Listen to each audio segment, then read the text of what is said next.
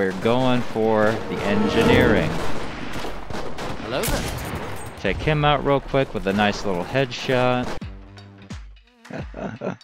Well, hello everyone, and welcome to another episode of How to Free to Play. We have our engineer unlocked. The best advice I can give you if you want to grind this game for free or paying for premium is to really get used to the idea of spawning an engineer first. You will get rally points on objectives, ammunition for your team, and sandbags to use as cover for your team. And all these things give experience. And if you're the only engineer building rally points, if you're the only game in town, guess who everybody's spawning on? You, your rally points.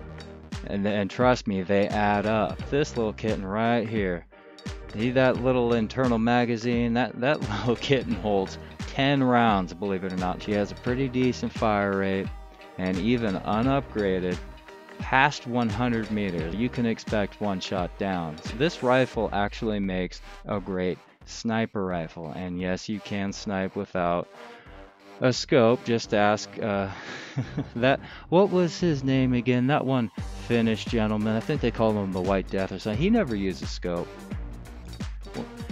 Most successful sniper of all time didn't use a scope, just saying. You remember old Larry Hunter? You see, I was going to show you the logistics and purchasing my first Silver Order weapon, which I did, and this is it, but guess who forgot to hit record? Hi guys. Are you starting to see a pattern here? That's funny. Anyhow, on my very first Silver Order, look at this.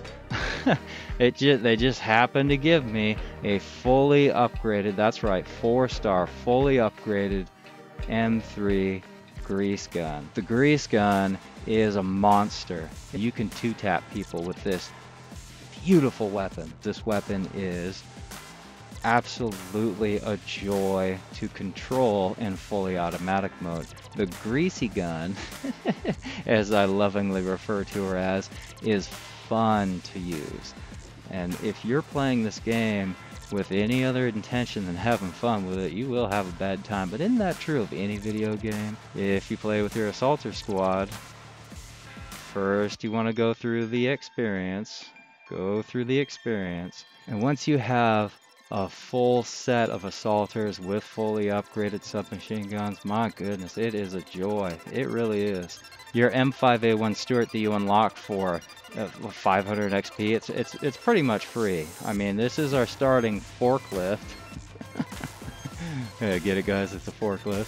Our starting tank here, little 37 millimeter. You know, it's not that big of a gun. People don't get too excited about it, but let me tell you, this thing is a little monster if you can keep her moving. Keep in mind that you also have another 7.62 machine gun up top. So if you are in commander view and you just pop your little head out and start firing those machine guns, you don't just have the coaxial in your turret here or down here. My goodness, how many does this thing have? If you pop your head out of this tank and grab hold of this machine gun as well as the one in your hold, then you are going to have a very good time. They just have so much ammunition on these guns. You can just mow down infantry like nobody's business. And the 37, well, you just kind of have to make that work. You have to try and get around to people's sides, really pay attention to where you're shooting pretty much all the time. I took all the sidearms, those Colt 1911s. Oh, there they are. Very powerful pistol, 230 grain, 45 caliber.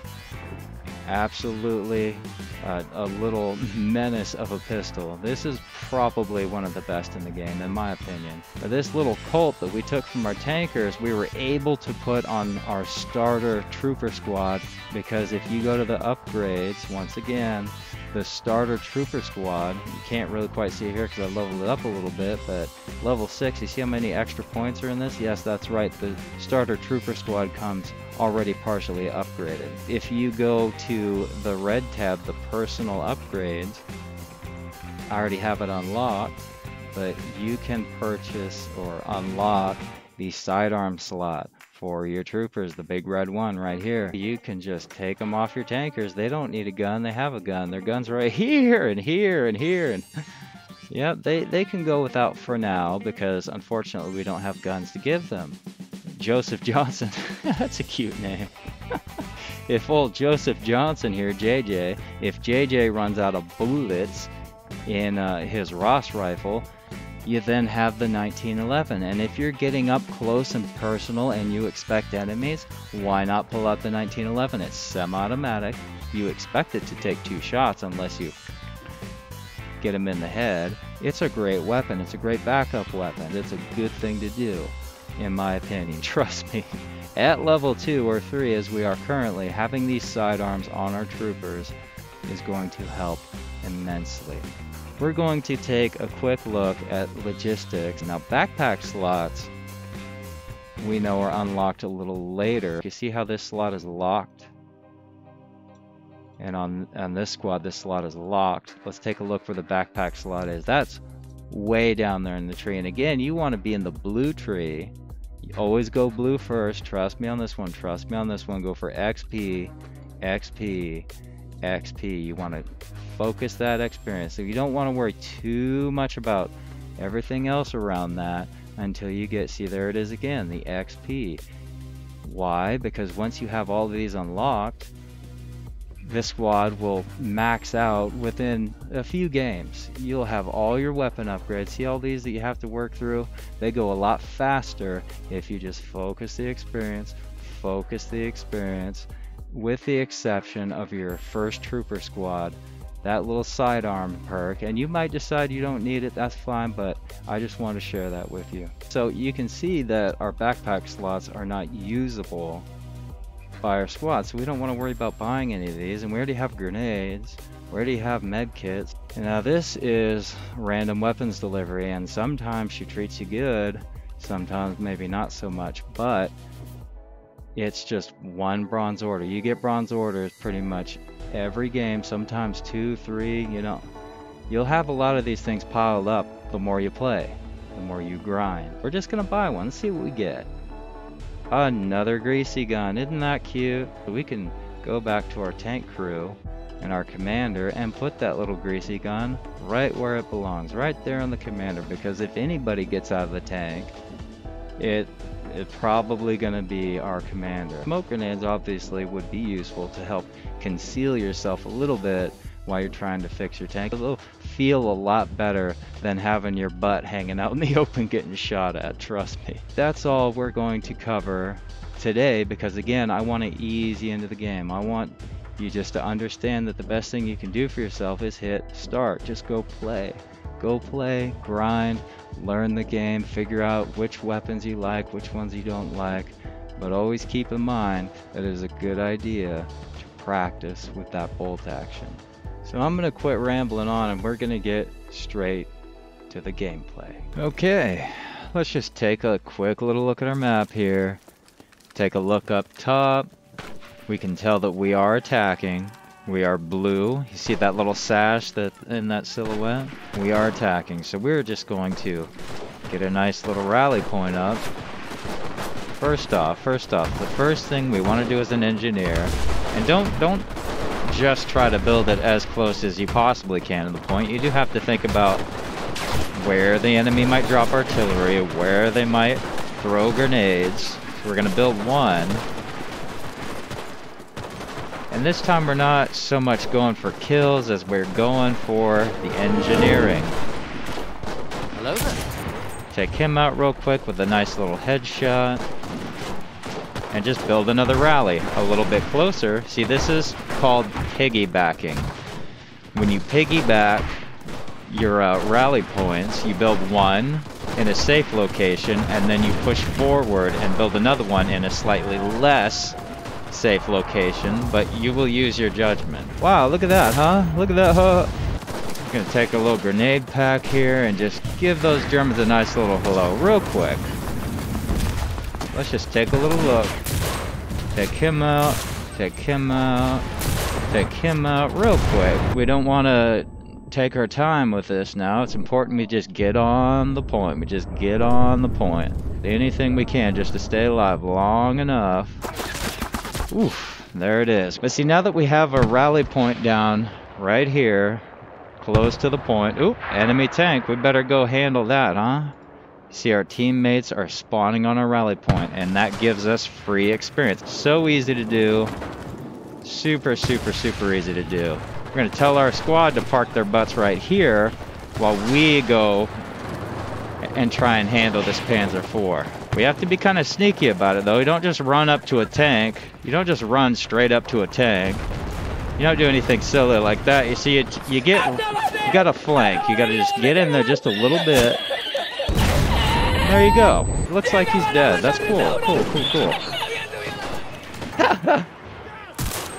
Our one other trooper, just to help us out here a little bit.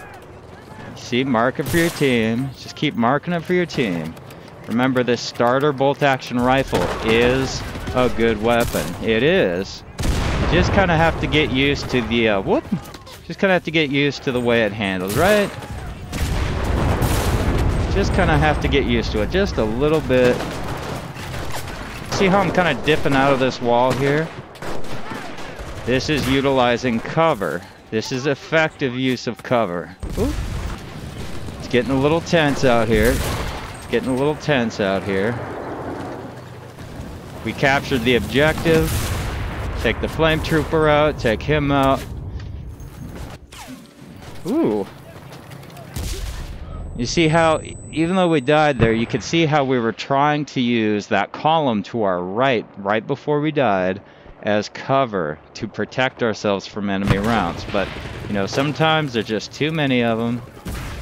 Sometimes there's just too many to handle, and you just kind of have to pick yourself back up. Pick yourself back up. Pull out that little greasy gun, the beautiful greasy gun, and just keep on moving forward. Moving forward, moving forward.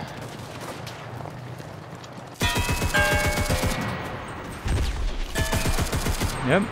Don't be afraid of it. Don't be afraid of it. Just get in there and kind of help those Germans out a little bit. You just want to help them out. You just want to help them figure out where the bullets are, huh? You just want to help them figure out where the bullets are. See the grease gun? She is so good.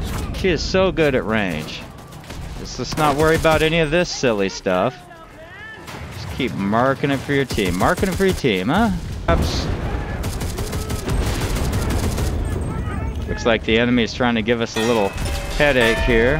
That's okay. Well, it was unfortunate that we died, but we get our engineer back. And now that we have our engineer back, we can build a nice, sensible rally point. We don't want to do anything crazy because we don't have any other rally points. So we're just going to build it kind of, yep, just kind of right here.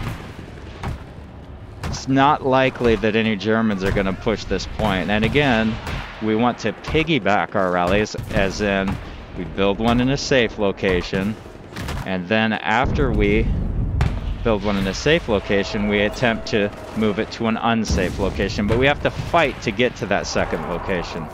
But in the meantime, that rally point that we built will be used by our team because no one else is building them. And if no one else is building them, that means it's just free experience for you. Wow, there just doesn't seem to be too many Germans around here. It's almost like, you know, this seems like a good spot for a rally, doesn't it? Doesn't it seem like this is a really good spot for a rally? Yeah. Just kind of hide it just a little bit, just a teeny tiny little bit. Take a look at our map. Now you see our location, the second location. We just took artillery, but since we're on the second floor and there's walls, hopefully our rally point will not be destroyed. And we don't want to sit inside the artillery. You know, that would be silly. That would be a silly thing to do. Take him out real quick. Interesting, interesting, interesting. And as usual, there's someone up in this little tower here just sniping to their heart's content. And now that we have this rally point up in a dangerous location, we want to fight to keep it. Take a look at our little Puma friend here, and we're gonna hide from that sniper. We're gonna not let that sniper get too close to us. Take out that Puma. There's another tank. But it appears that we're out. Yep, we are out of detonation packs. That's okay. We're gonna go mark it for our team here. Just gonna mark it for our team real quick. Take him out. Take him out. Just help him out. Ooh. Looks like the other tank finally took notice of us. That's okay though. But see, since we took the time to establish a new rally point further ahead than the original cap, this rally point is still relevant. It is still a good rally point for this location. Uh-huh. You can help it. You do not want to let up.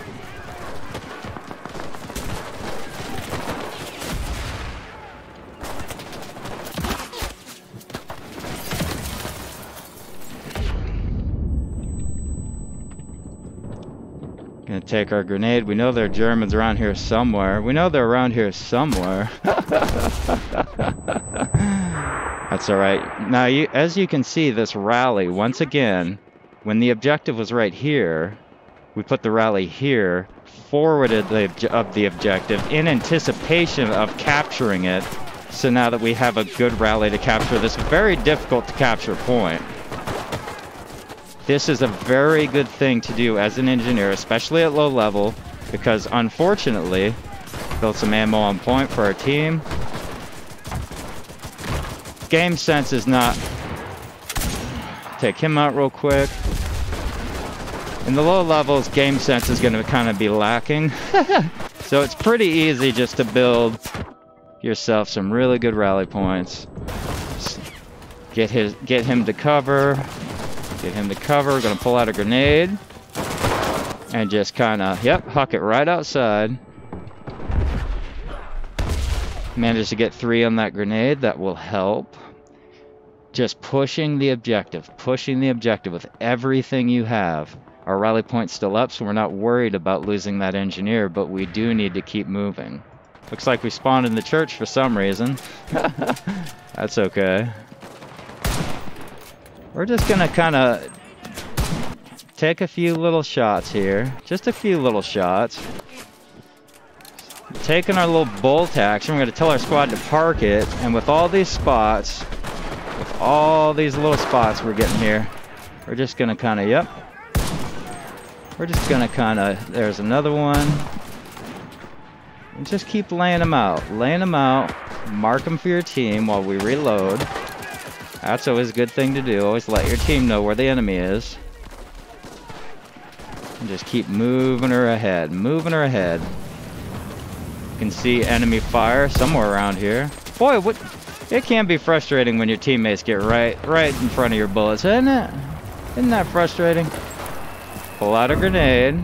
Once again, we're going to pull out a little grenade and just kind of fluff that toss, but that's okay. We're going to get a knife out, and we're going to go a knifing. And we're going to knife that gentleman real quick. Help clear the point just a little bit. Swap to the guy with the grenade. Swap to the guy with the grenade. Pull the pin on the grenade, and just take a look around for any Germans. There's one right there. There's one. That's our teammate. Did kill the flame trooper. We did kill the flame trooper. That will help our team immensely. Tanks are good for getting experience. I'm not a very good tanker personally, but I can learn too. We're all human. We can all learn cool new things like that right there. Getting out of your cupola or your commander's hatch to do a little work with the actual machine gun up top. Always a good thing to do. But you pop in and out. You see how I just pop in and out? You don't want to sit there with your head hanging out all day. You just kind of, here, I'll try and demonstrate that real quick here. Alright, M5A1 Stuart is basically a race car. Basically a race car. We're going to stay with our infantry and kind of sneak through the forest with them. We're just going to kind of sneak through the woods a little bit. Let's take a look. What's going on over here, huh? What's going on over here? See how we poke our heads out for just a second? You don't want to hang out or anything silly like that.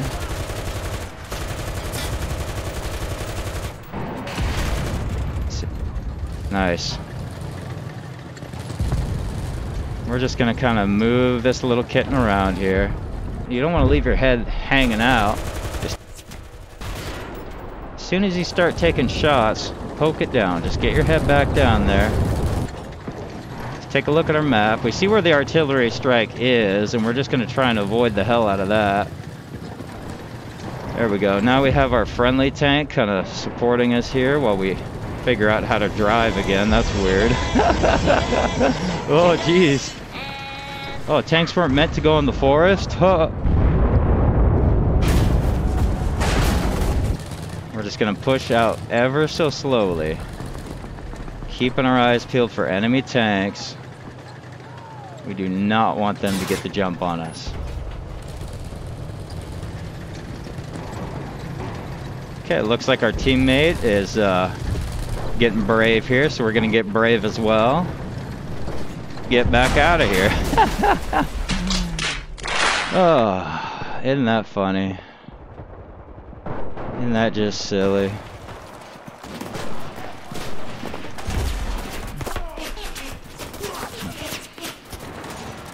So let's take our engineer and move the engineer up. Oop, it auto spawned us. Here, I'm gonna mark it on my map. That's a good idea, isn't it?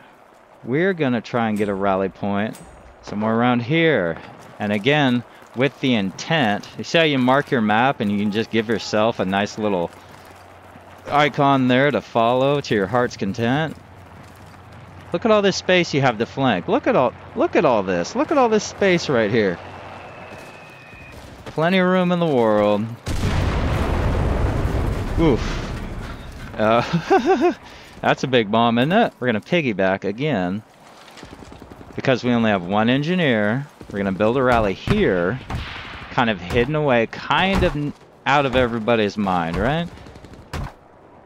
We don't want it to be too obvious, because if we die trying to build our second one, then all is lost.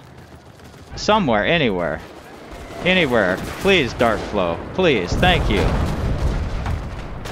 Boy, I wish they'd increase the angle that you could build rally points on, huh? Wouldn't that be nice? Don't worry about that artillery. What is that? What the fuck is that? Oh, you see, it destroys your first rally point the second you start building a new one. So there's a good example. If you build your rallies too close to the points, they will be destroyed. You want to build them a little bit further out so that they don't get bombed into oblivion by a 250 kilogram bombs. You see that, y'all? 250 kilogram bombs at level 3. That's what we have to face at level 3. Isn't that weird? Isn't it weird we're taking 250 kilogram bombs at level 3 when we don't even have aircraft to counter them? That's weird. Huh. That's okay. That is perfectly fine. The points are now rotating. They change, and that's a great thing because it makes the game more fun. I haven't yet to see it on this map, so I was completely shocked. Oh, hi there. Yep. No, that's not a person. Boy, my eyesight really is terrible. You know what? Oh. Take a little pot shot there. Didn't get nothing, but... Oh, hi there. He does want to play. You want to be my buddy? You want to be my friend? There's one. Ooh. Yeah, you know what? We're just going to give him a nice little grenade toss there. And just kind of use this little vehicle right here for cover. Nice little triple right there. Mark it out for your team. Let's get cooking. Don't worry about that little flamethrower guy here.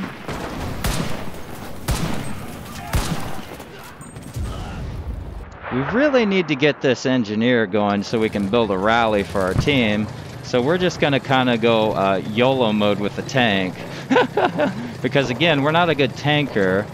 And if we die in the tank, that will free up our engineer, which means we'll be able to build a rally, and rallies are game-changing. And they give you free experience. There's no reason not to use them.